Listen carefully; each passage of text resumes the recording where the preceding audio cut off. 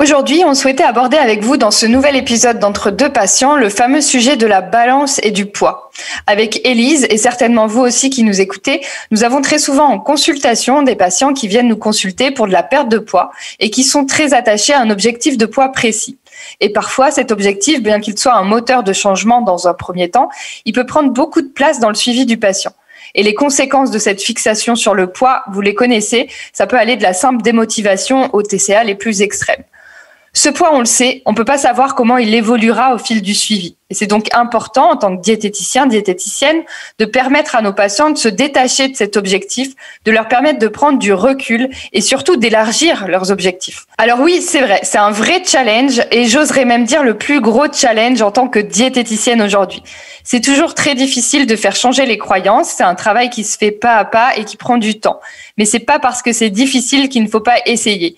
Et pour que vous puissiez y arriver, avec Élise, nous détaillons notre approche, notre philosophie et les outils que nous avons déployés en consultation pour permettre aux patients de se détacher du chiffre de la balance. Allez, c'est parti, générique. Bienvenue sur le podcast Entre deux patients. Je suis Élise Bricot. Et moi, Marion Baudin. Nous sommes toutes les deux diététiciennes et on va vous parler ici de nos expériences en libéral. Vous avez envie de booster votre activité, d'être plus créatif et plus efficace dans vos consultations? Nous aborderons dans ce podcast des thématiques qui nous tiennent à cœur et nous répondrons à vos questions. Allez, c'est parti! Bonjour à tous, voilà, on se retrouve ici ensemble avec Marion pour une 3e année du podcast Entre deux patients. Donc on est vraiment ravis de relancer encore pour une nouvelle année ce podcast. Et le thème du podcast d'aujourd'hui, c'est se détacher du chiffre de la balance.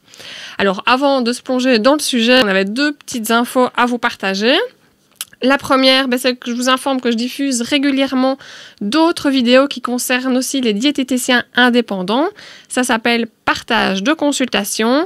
On parle notamment dans les vidéos de la relation avec la balance, mais aussi des outils que j'utilise en consultation, dont notamment les chapeaux de Bono que je parlerai ici dans le podcast. Pour l'instant, il y a déjà plus de 30 vidéos, il y a plus de 4 heures de contenu. Si ça vous intéresse et vous ne les connaissez pas encore, je vous invite à vous inscrire sur dièteentransition.com/partage. Voilà pour la première info.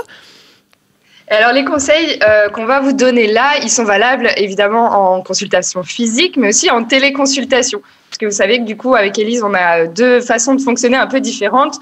Moi, je suis à 100% en téléconsultation et du coup, Élise, toi, tu es plutôt cabinet en faisant un peu de téléconsultation, mais voilà. Donc, c'est pas parce qu'on est en téléconsultation et qu'on ne pèse pas le patient qu'on va pas se retrouver et que cette question du poids, en fait, elle est pas centrale dans de nombreux suivis. Donc, il faut arriver à gérer cette demande-là de façon efficace.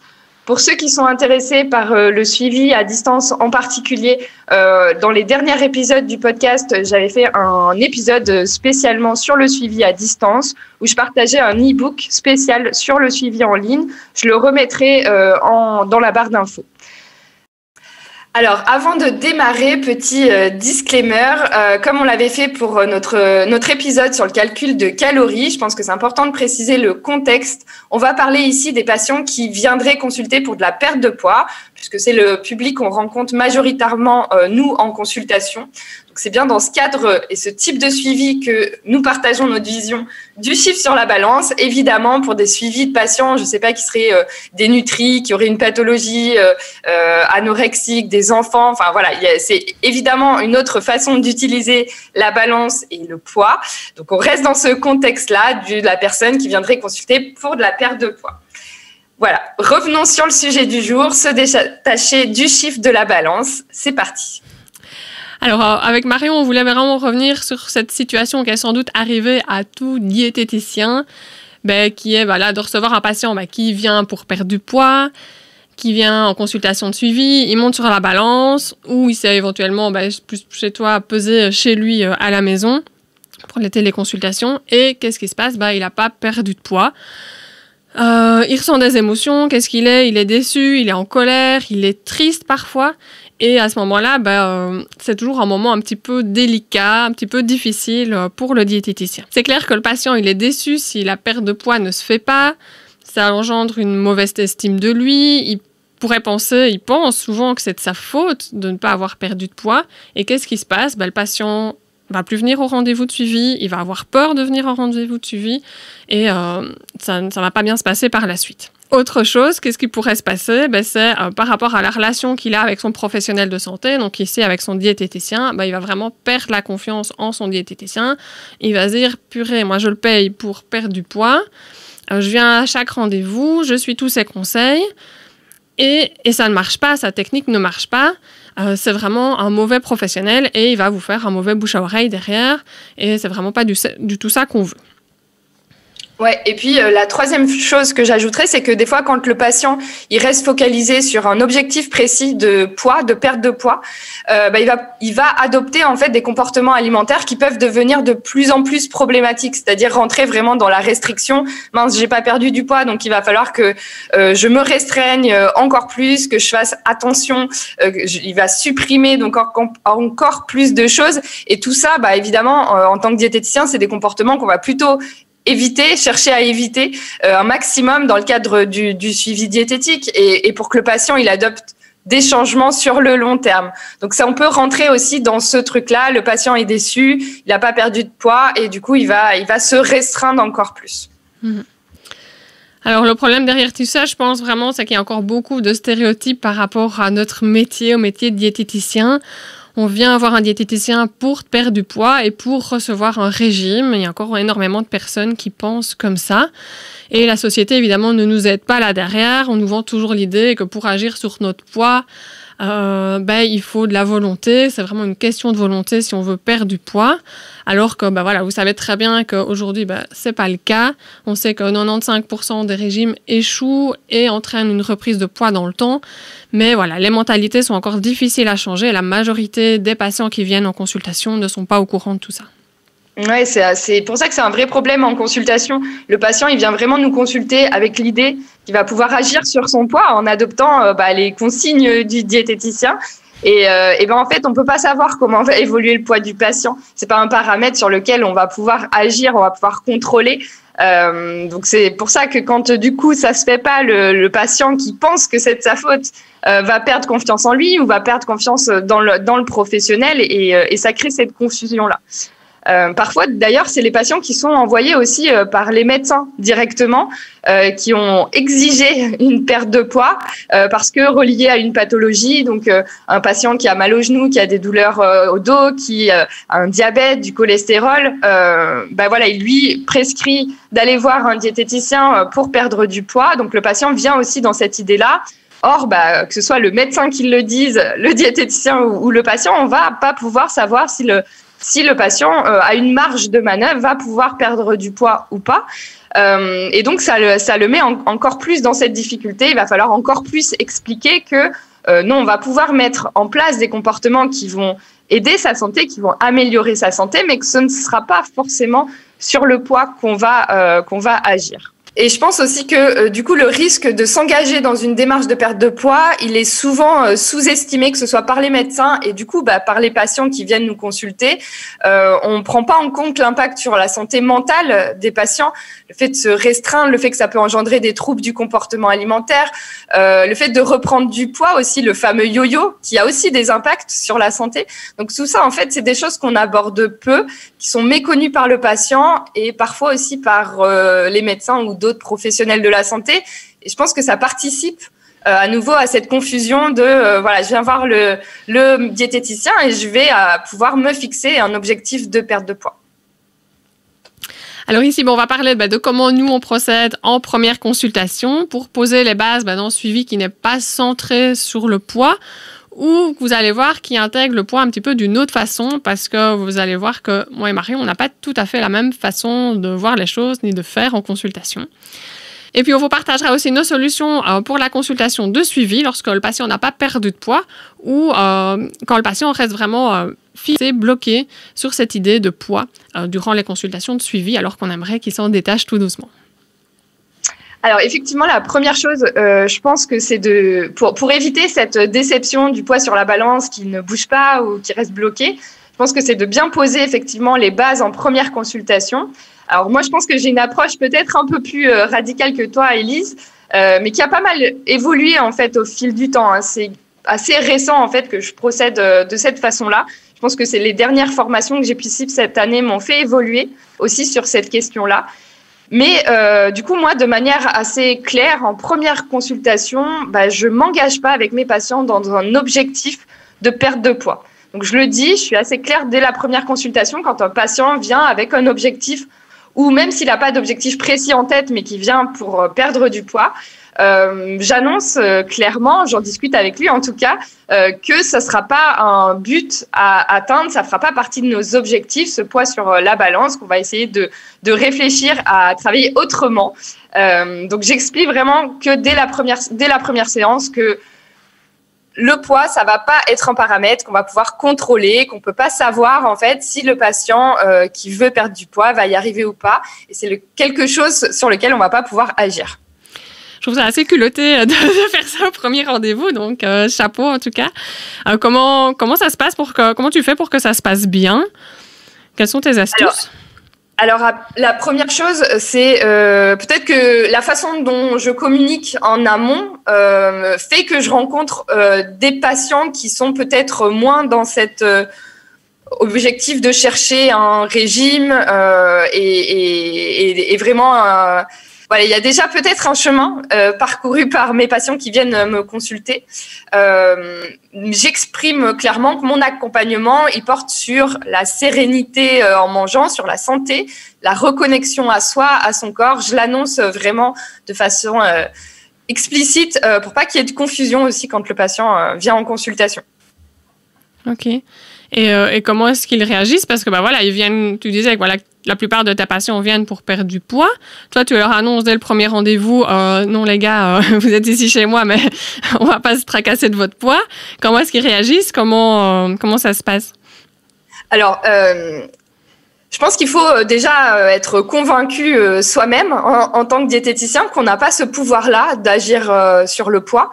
Pour moi, c'est une question d'éthique. Alors, ça ne veut pas dire, attention, que je ne vais pas accueillir la demande du patient et que cet objectif-là ne va pas finalement être pris en compte.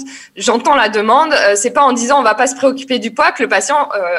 d'un coup, va oublier cet objectif de perte de poids. Donc, il y a tout un travail, évidemment, qui se fait, mais je trouve que c'est plus honnête de ma part de préciser ça, qu'on ne va pas savoir si le patient va perdre du poids ou pas, qu'on ne va pas pouvoir contrôler ça, mais que par contre, et c'est aussi là qu'il ne faut pas, effectivement, comme tu dis, si j'annonce que non, en fait, on ne va pas s'occuper de ça, ça peut faire fuir le patient et il ne reviendra jamais en consultation. Je pense qu'il faut amener une autre proposition et convaincre le patient qu'il va y avoir un intérêt à poursuivre son suivi et donc lui expliquer qu'on va pouvoir agir sur d'autres comportements, qu'on va pouvoir chercher son bien-être au travers de l'alimentation, au travers de l'activité physique. Et du coup, dès la première consultation, on va creuser aussi, c'est un travail que je propose dès la première consultation, on va creuser les motivations profondes du patient. Pourquoi il a cette volonté de perte de poids? Donc, j'aime bien faire ça sous forme d'un tableau, les raisons pour lesquelles il souhaite perdre du poids. Puis, on va essayer de reformuler le problème que le patient m'énonce et puis trouver des solutions autres que la perte de poids. Et en fait, on voit qu'il y a tout un cheminement à faire avec le patient pour lui aussi, où il va se rendre compte que c'est peut-être pas effectivement en agissant directement sur le poids qu'il va pouvoir résoudre son problème initial. Donc, c'est un travail que je propose en première consultation pour arriver à se focaliser sur autre chose que vraiment le poids sur la balance, tout en que ça reste motivant pour le patient et que ça réponde bien aussi à sa problématique de base. On est là pour répondre à sa demande et donc l'idée c'est qu'il reparte avec cette sensation de se dire je vais avancer sur ma problématique, évidemment. Ok, ouais, c'est super intéressant ce que tu dis. Toi, comment tu fonctionnes du coup lors de ton premier rendez-vous? Moi, je ne suis pas aussi catégorique que toi au premier rendez-vous, ni aussi précise dans les informations que je donne. Moi, je vois vraiment plutôt la perte de poids comme un objectif parmi d'autres. Donc, voilà, la plupart de mes patients viennent aussi pour perdre du poids, avec ou sans autres demandes sur le côté, mais on l'inclut dans toute la démarche, dans tout ce qu'ils demandent ou dans d'autres demandes qui surgissent au premier rendez-vous ou de choses que je soulève et que je remarque que ça pourrait être intéressant d'y travailler, que l'alimentation permet d'améliorer ces petites choses-là. Il faut savoir que moi, comme je reçois la majorité de mes patients en cabinet, je les pèse. Donc, j'ai une balance impédance-métrie au cabinet, une balance main-pied bas de gamme. Donc, j'ai une masse musculaire et une masse graisseuse qui est aussi mesurée. Et je prends le tour de taille et le tour de hanche. Au passage, j'ai un super outil, en fait. Je n'en ai jamais parlé, Marion. Et je pense que j'en ai jamais parlé dans le podcast. Et je pense que ça pourrait être intéressant, peut-être une fois de creuser, que je vous l'explique plus en détail. J'ai un super outil pour mesurer le tour de taille et le tour de hanche, qui n'est pas très connu et qui est trop bien. Voilà. Et je me rends compte que les patients aiment les chiffres, que ce soit le chiffre sur la balance, que ce soit les autres chiffres là que je viens d'expliquer. Et en plus de ça, en plus de ces mesures-là que je prends, j'invite mes patients à remplir un questionnaire chiffré où ils permettent de s'évaluer sur différents sujets qui sont importants, voire même plus importants que le poids, tels que leur niveau d'énergie, leur confort digestif, leur plaisir à manger, leur plaisir à cuisiner, leur organisation, leur sommeil, tout un grand questionnaire qui permet de démarrer en début de suivi grâce à ça, mais aussi de servir de fil rouge en fait pendant tout le suivi et donc de voir l'évolution du chiffre, non pas du chiffre sur la balance, mais d'évolution du chiffre grâce à cet outil-là et c'est top. Oui, en fait, c'est vrai qu'il y a un gros travail aussi d'éducation à faire en première consultation. On le disait, le patient, il vient avec en tête que pour perdre du poids, en gros, ça va être une question de volonté. Il va devoir moins manger et plus bouger. Et en fait, nous, tout le travail qu'on va devoir faire aussi, c'est de lui expliquer que non, il n'y a pas que ces paramètres-là qui vont pouvoir l'aider et qu'il y a plein d'autres choses qu'on va pouvoir améliorer qui vont peut-être avoir une influence sur le poids, en tout cas qui vont l'aider à retrouver son poids d'équilibre s'il n'est pas à son poids d'équilibre. Nous, c'est aussi pour ça qu'on avait développé sur l'application Mon Suivi Diète le système de tracker pour dire que, OK, on va peut-être pas se focaliser sur le poids sur la balance, mais il y a plein d'autres paramètres qui vont pouvoir être évalués. Parce que je pense que c'est important, tu as raison, que le patient, entre deux consultations, puisse s'auto-évaluer, voir sa progression et qu'il ait des indicateurs comme ça très précis pour lui, pour le guider. Ça, c'est aussi un autre moyen de l'engager dans son suivi, de le motiver et de voir qu'il avance, qu'il progresse vers un mieux-être, autrement que juste je me pèse le matin et tiens, est-ce que je vais mieux ou pas? Ça, finalement, qu'est-ce que ça dit de sa progression? Pas grand-chose, quoi. Donc, en conclusion de ce premier rendez-vous, soit vous êtes comme Marion et vous êtes cash avec votre patient et vous lui dites directement qu'on n'allez pas travailler avec son poids parce que c'est vraiment quelque chose, une mesure qui est incontrôlable et donc on ne sait pas comment ça va évoluer et qu'il y a d'autres choses plus importantes qui vont aussi améliorer la qualité de vie du patient.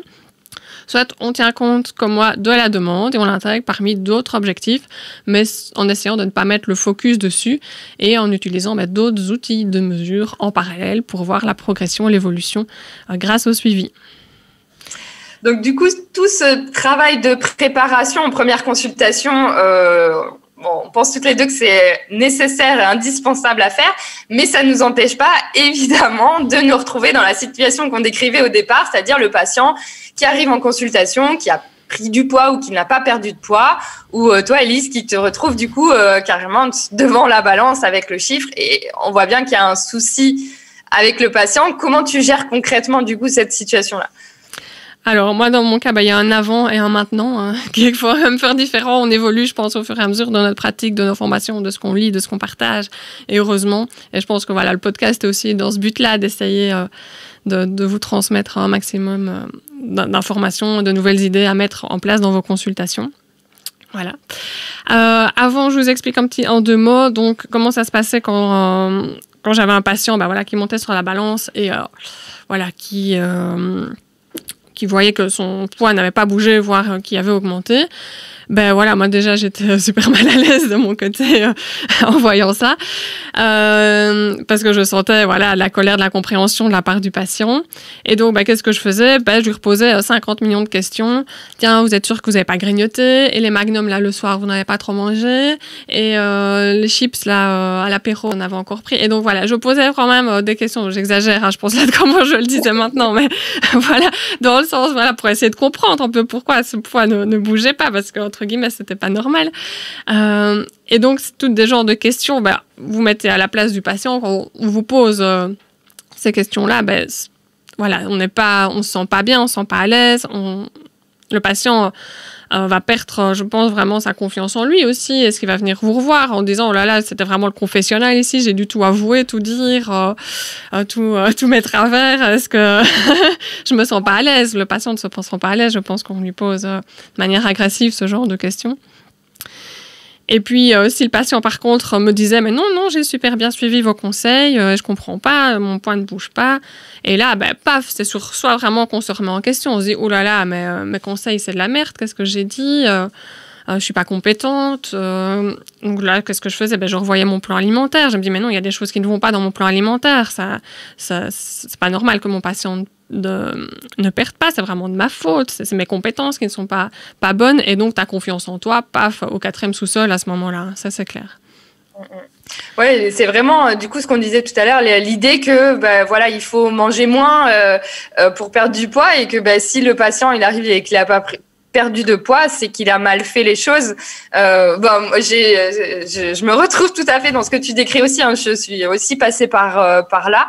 Et effectivement, côté patient, ça entretient cette idée qu'il a mal fait, qu'il a le pouvoir de faire différemment, et c'est pas forcément la meilleure des choses à faire.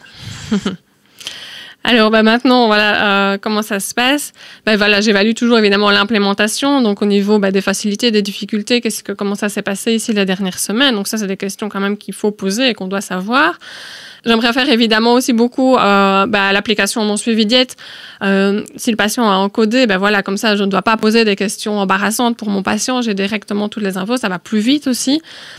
Et on peut voir vraiment, et ça c'est vraiment important, on peut voir vraiment sans biais, de manière très factuelle, comment s'est passée l'alimentation des derniers 15 jours, des dernières 3 semaines. Sans faire entrer l'émotionnel ici dans la discussion, sans seulement se souvenir des 2 derniers jours qui ont marqué le patient, alors qu'il y a eu, par exemple, 2 jours cata ici les 2 derniers jours, et alors 2 semaines super bien avant. Donc voilà, on essaye vraiment d'être le plus factuel possible, et l'application aide beaucoup. Autre chose, j'essaye d'axer la discussion sur tous les autres résultats, sur tous les autres bénéfices, que ce soit la fatigue, le sommeil, etc. Donc sur base du questionnaire, de ce qu'on a discuté lors du premier rendez-vous. Et on parle ainsi de tous les autres bénéfices, de tous les autres avantages du changement d'alimentation, qui heureusement sont autre que la perte de poids, et tant mieux, c'est pour ça qu'on fait notre boulot aussi, je pense. Et puis évidemment, je demande le poids, donc moi c'est pas un sujet tabou, voilà, c'est une question que je pose, je demande le poids, ou je pèse mon patient, voilà. Et ça fait partie des éléments, c'est important, il vient pour ça, on en tient compte, mais ça, comme je l'avais dit, ça rentre dans un tout, c'est une chose parmi d'autres. Oui, complètement. Je pense que c'est super important, effectivement, de ne pas en faire un sujet tabou, et même si on est dans une approche où voilà, on ne va pas se focaliser sur le poids, pas non plus zapper cette étape où le patient vient en se disant ça m'inquiète, j'ai pas perdu de poids ou j'ai pris du poids. Il est dans cette inquiétude-là. Si on lui dit ça nous intéresse pas, on va passer à autre chose. En fait, on passe à côté de quelque chose qui est important pour le patient, que le patient nous dit en consultation. Je pense qu'il faut quand même pas perdre de vue ça, que le patient vient pour cette question-là, que c'est important pour lui, et des fois, ça demande plusieurs consultations pour arriver à comprendre pourquoi c'est si important pour lui, qu'est-ce qui se cache derrière ça. Des fois, ça demande du temps. Des fois, même au bout d'1 mois de suivi, voire plus, où on pensait que le patient était arrivé à se détacher de ça, avait mis en place d'autres choses dans ses habitudes. Et là, paf, il revient en consultation, et on sent que, non, en fait, cette question du poids, elle revient tout à coup, et elle est hyper importante. Donc, il faut pas non plus passer à côté de ça, et pas en faire un sujet tabou. C'est vraiment hyper important. Il faut questionner le patient sur ce que ça provoque chez lui face à ce poids qui bouge pas. Qu'est-ce que ça lui évoque, pourquoi cette tristesse, cette colère. Enfin voilà, je pense qu'il faut vraiment. C'est un moment important dans la consultation finalement, et il faut pas passer à côté de ça, quoi. Alors moi j'ai un super outil pour justement pour mettre les pieds dans le plat quand il faut aborder ce sujet-là et cette discussion, et qu'il faut en discuter vraiment avec le patient, et que c'est un sujet sur lequel le patient doit avancer, c'est les chapeaux de Bono. Voilà, j'ai fait justement un partage de consultation sur ce sujet-là. C'est un outil que j'aime bien sortir dégainer en consultation quand je vois qu'il y a un blocage et qu'il faut qu'on rentre dedans. Donc voilà, si ça vous intéresse, il y a un partage de consultation sur ce sujet-là, donc allez l'écouter. Autre petite chose, ici que je voulais vous partager par rapport aux consultations de suivi, la prise de mesure se fait toujours au milieu de rendez-vous. Ne commencez surtout pas par votre prise de mesure et n'y consacrez pas trop de temps. Donc voilà, vous faites ça, hop, entre votre débriefing et votre activité thématique, vous faites votre prise de mesure et c'est très bien. Ça reste un indicateur parmi d'autres et la consultation n'est pas centrée là-dessus, quoi. Exactement, ouais. Ça reste un indicateur qui n'est pas la priorité. On ne commence pas par ça et on ne termine pas la consultation par ça non plus. Donc, on termine la consultation par quelque chose de positif qui fait avancer le patient, qui fait progresser le patient, bien sûr. Toujours, tenez compte aussi des autres mesures chiffrées que vous avez, que ça soit via votre balance à impédance-métrie, que ça soit vos mesures de tour de taille, etc., que ça soit lié à un questionnaire. Donc vraiment, tenez compte de tous ces chiffres-là. Faites le lien avec leurs facilités, leurs difficultés ici qu'ils ont eues et vous trouvez d'autres pistes de solutions. Donc, ne changez pas votre plan alimentaire. Vos conseils de base, ils sont bons. Vous êtes diplômé, vous êtes compétent, vos conseils de base sont généralement bons, donc on continue là-dessus, mais plutôt repenser à retravailler la motivation au changement, chercher à améliorer d'autres bénéfices, d'autres critères, par exemple le sommeil, il y a le sommeil n'est pas encore terrible, essayez de donner des astuces, des conseils par rapport à ça. Travailler l'implémentation des conseils, donc vos conseils sont bons, mais peut-être que c'est difficile pour le patient d'y arriver, de les mettre en place. Donc donner des astuces. Vous êtes là pour être créatif et donner des astuces à votre patient pour qu'il y arrive du mieux qu'il peut le plus souvent possible. Et de ce fait-là, votre plan alimentaire, vos conseils ne doivent pas du tout être retravaillés, remis en question uniquement sur base du chiffre que vous voyez sur la balance. Ok ? Donc, détendez-vous, zen par rapport à ça. Prenez du recul. Voilà. Alors toi Marion, c'est une situation un peu compliquée parce que moi je pèse, je mesure, j'ai mon patient en face de moi. Toi t'es à distance, donc comment ça se passe toi quand t'as quelqu'un qui se connecte, qui débarque en consultation et qui dit oh là là j'ai pas perdu de poids, comment est-ce que tu gères un petit peu ces situations? Du coup, à nouveau, on refait un peu le même travail qu'en première consultation, c'est-à-dire qu'il faut réexpliquer. C'est beaucoup d'éducation finalement sur comment fonctionne le corps, sur qu'est-ce qui peut entraîner ou pas une perte de poids ou une prise de poids.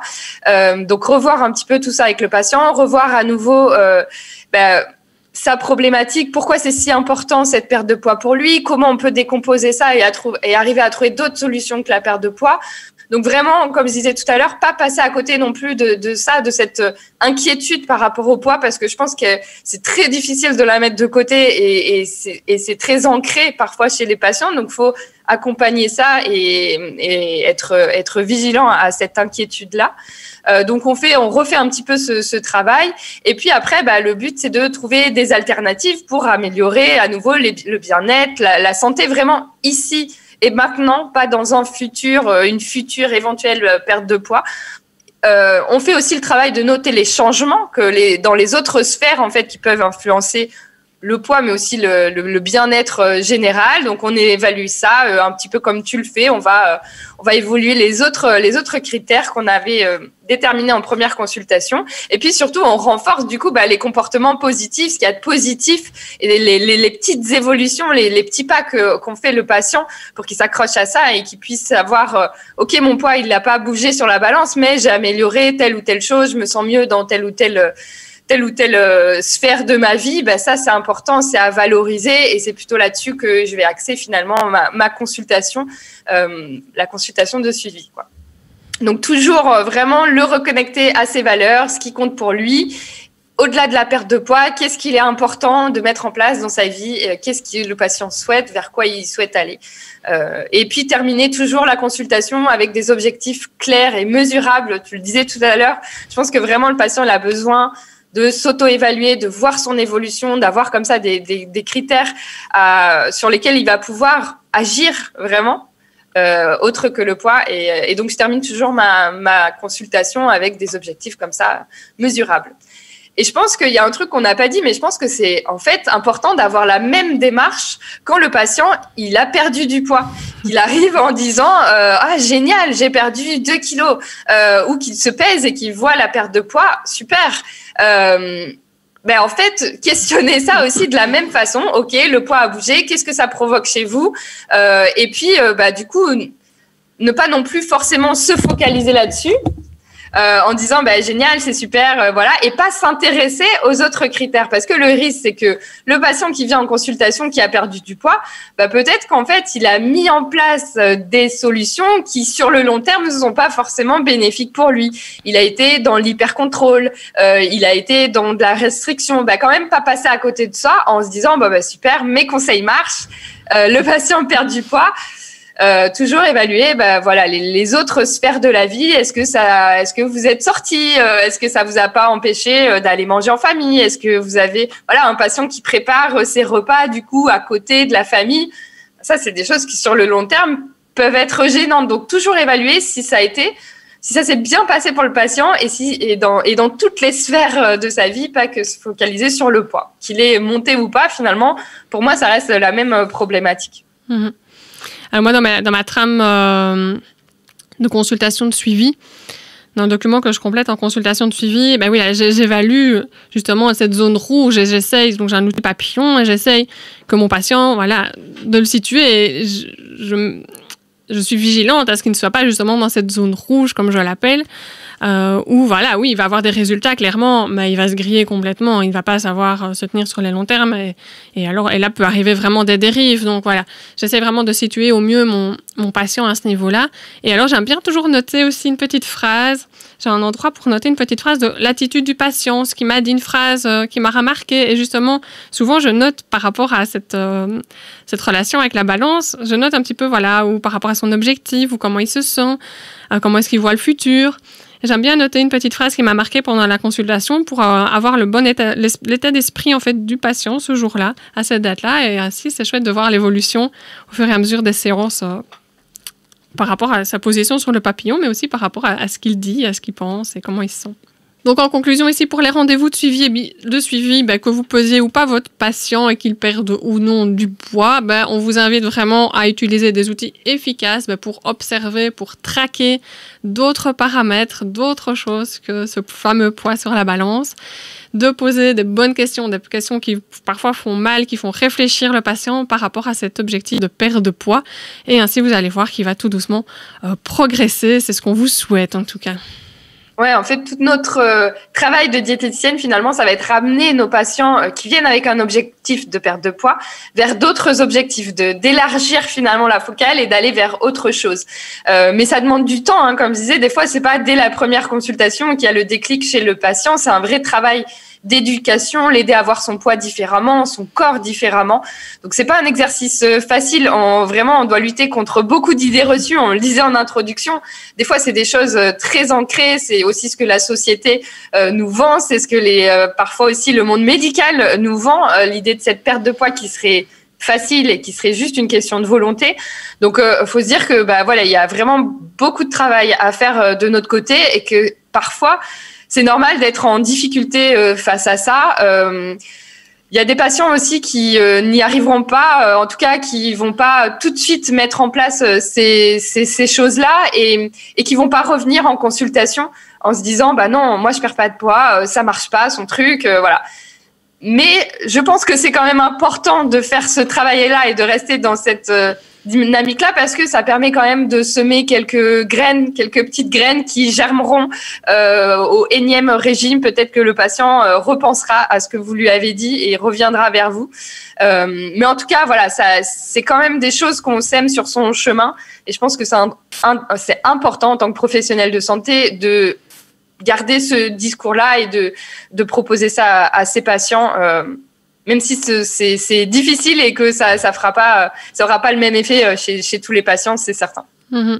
Oui, voilà, parce que tous nos patients, voilà, il y a des patients qui arrivent déjà avec cette idée-là et ce attachement de la balance, et puis la majorité, pas du tout. Hein. Et donc, voilà, c'est vraiment notre job au quotidien de semer des petites graines, comme je disais, dans la tête de nos patients. Parfois, ça germe pas, parfois, ça germera plus tard. Mais au moins, voilà, on a fait notre travail, on a fait de notre mieux, en tout cas. Et puis, c'est OK si tout le monde... Voilà, s'il y a des patients qui s'en vont et qui disent, voilà, votre méthode ne me convient pas ou je ne perds pas de poids, et voilà, c'est pas grave. Il faut pas le prendre pour soi et vous avez fait de votre mieux vraiment par rapport à ce patient-là, et puis peut-être que 2 ans plus tard, il va revenir avec un autre discours et vous dites que voilà, c'était gagné quand même. Moi, par exemple, j'ai eu une patiente ici avant le confinement qui était dans une démarche c'était en zone rouge, hein, très souvent, comme j'expliquais tantôt, où elle se restreignait fort, elle était fort fixée par rapport à son poids sur la balance. Et puis, il y a eu le premier confinement en 2020. Là, on ne s'est plus vu pendant quelques mois. Et puis, quand je l'ai revue bien après, les petites graines semées avant le confinement avaient germé et elle avait tout autre discours après. Donc, ça, c'est très gai quand on a ce genre de situation-là. Et puis, je ne sais pas toi comment tu le sens, mais comme on a eu toutes les deux un avant et un maintenant, l'après, on ne sait pas encore comment il sera, mais il y a un maintenant en tout cas ici. Moi, je le vis beaucoup plus sereinement. Tu vois, d'avoir ce discours-là, d'avoir ces autres outils-là, je le vis beaucoup plus sereinement. Je mets moins de pression en consultation, moins de stress. Quand il y a un patient qui lui, se stresse par rapport à ce poids qui ne bouge pas, c'est beaucoup plus facile, je trouve, pour nous en tant que diète, grâce à tous ces outils-là et à notre façon de penser aussi et notre façon de faire. Et puis, c'est toujours quand même hyper chouette de voir le patient, lui, se reconnecter plus à lui-même, à ses valeurs, à laisser plus de place dans ce qui compte pour lui vraiment dans sa vie. Et ainsi, on a réussi, c'est là qu'on se dit, on a réussi à le détacher de son poids sur la balance et vraiment qu'il profite de sa vie. Et puis, je pense que nos valeurs aussi sont mieux respectées aussi en travaillant comme ça. On est plus en adéquation avec nos valeurs, notre façon de faire, pourquoi on a fait nos études aussi, je pense. Hein. Que quand on travaillait de l'autre façon. Donc, pour nous aussi, c'est beaucoup mieux. Ouais, complètement. Je pense qu'aujourd'hui, je travaille beaucoup plus en cohérence avec mes propres valeurs déjà. Et je suis d'accord, en fait, il y a finalement plus de fierté, je dirais, quand un patient arrive à mettre en place plein de choses dans sa vie et qu'on sent qu'il laisse plus de place aussi dans sa vie à des choses qui comptent pour lui qu'à ce chiffre sur la balance. Et quand on arrive à faire cheminer le patient là-dessus, c'est hyper gratifiant et c'est vraiment d'avoir des parcours comme ça, c'est super positif, plus que finalement le patient qui a réussi à perdre ses 3 kilos. Je trouve que c'est un autre cheminement aussi de notre côté et ça change la relation aussi à son travail en fait. Moi, je mets en place j'en avais déjà parlé, des consultations bilan pendant mes suivis. Donc, des moments vraiment où on fait des pauses et on prend du recul et on analyse un petit peu comment ça s'est passé et vers quoi on veut aller par la suite. Et lors de ces rendez-vous en bilan, j'ai des personnes parfois qui viennent et qui me disent je veux perdre 10 kilos. Et puis, au rendez-vous bilan, il y a peut-être 2 kilos, 3 kilos qui ont été perdus. Mais ce qui est tellement gai, c'est que dans ce rendez-vous bilan, on remarque et on met sur papier, on visualise qu'il y a tellement d'autres paramètres positifs qui ont évolué, qui ont changé, qui ont émergé. Les patients sont tellement fiers lors de ces rendez-vous bilan, mais de tout leur boulot, de tout ce qu'ils ont mis en place, de tout ce qu'ils ont construit pendant le suivi. Ils se sentent mieux dans leur vie, ils se sentent mieux dans leur corps, ils sont en joie, comme j'aime bien dire. Et donc, c'est génial. Voilà, on est tous heureux. Lui est heureux, moi je suis heureuse. Et même si l'objectif poids, entre guillemets, du début, que j'avais pas, comme je dis, que je n'avais pas, que j'avais entendu, que j'avais pris en compte, n'était pas atteint, le patient est heureux au moment de ce rendez-vous bilan. Donc, c'est génial. Ouais, c'est super de pouvoir évaluer ça. Effectivement, à la fin du bilan, c'est top. Mais ça marche pas avec tout le monde. Voilà. Et il faut être OK avec ça aussi. Mais voilà, se dire la majorité des patients puissent y arriver et qu'on puisse semer des petites graines, ben voilà, c'est ça qui est. Je pense qu'on peut clôturer tout doucement ce podcast. On a déjà bien fait le tour au niveau des conseils. J'espère que ça vous a plu et que vous allez pouvoir peut-être changer tout doucement votre manière de faire si vous êtes dans cette voie-là. Je vous réinforme, moi, de mon côté, qu'il y a d'autres vidéos que je diffuse régulièrement concernant les diététiciens indépendants. Ça s'appelle « Partage de consultation ». On parle notamment du sujet de la relation avec la balance, mais aussi de plein d'autres sujets. Je vous explique aussi l'outil des chapeaux de Bono. Il y a plus de 30 vidéos, plus de 4 heures de contenu et tout se trouve sur dièteentransition.com/partage et c'est gratuit, donc allez-y. Et alors, si vous voulez aller un peu plus loin sur comment, on a parlé de mon suivi diète, comment l'utiliser dans ce genre de suivi, les suivis où le patient vient pour de la perte de poids, comment choisir des trackers adaptés, par exemple. J'ai réalisé il y a quelques jours un live sur Instagram avec Adèle Gesselin, qui est diététicienne sur Nantes. Donc, ça se passe sur le compte Instagram Mon Suivi Diète. N'hésitez pas à aller jeter un œil. On vous remettra le lien dans la barre d'infos et ça peut vous donner aussi une autre idée de comment utiliser l'outil avec ses patients. Merci pour votre écoute et votre fidélité toujours dans nos podcasts Entre deux patients. Si vous l'avez aimé, pensez à vous abonner à notre chaîne YouTube, à liker et à nous laisser un commentaire. Et on vous dit donc à bientôt entre deux patients. Ciao.